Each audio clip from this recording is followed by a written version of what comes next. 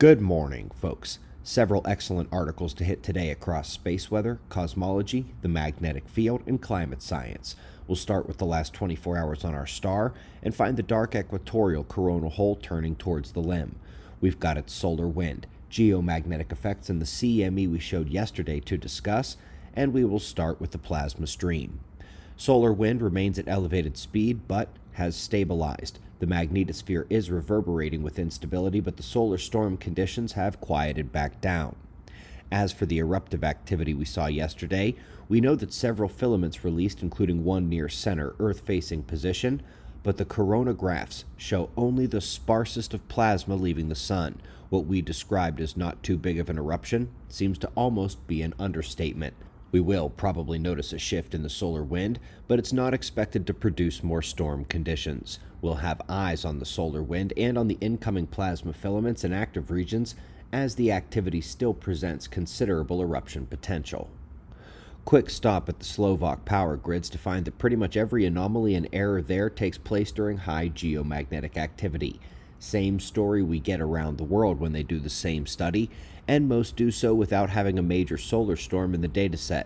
When that happens, the vulnerability will be quite high. Up next, we're looking at a paper identifying a giant arc in space, twice as big as the next largest large-scale structure, and confronting face-to-face the standard cosmological principle, which is where this whole dark matter thing came from. Another piece of evidence against it here.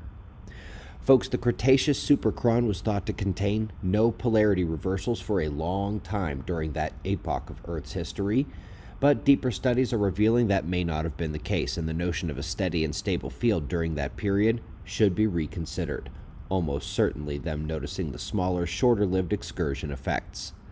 Lastly in the articles, a bold one, invoking the long lag time of increased solar forcing. They not only peg modern warming to the grand solar maximum of the 1900s and early 2000s, but now that it's over, they see that lagged effect waning and predict a shift from warming to cooling within the next 10 years.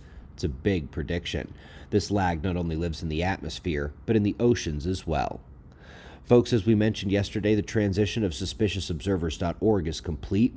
While a few more buttons will be added, and while deeper looks and fly-on-the-wall podcasts are still happening for now, the site is now the portal for everything in the community, the Nexus, where you can also make your mark on the YouTube video content right there at the bottom.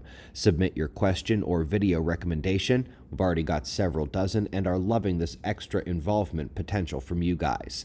We greatly appreciate your support. We've got shots of our star to close. Subscribe and we'll do this all again tomorrow. Right here, but right now at 6 a.m. in the new Valley of the Sun.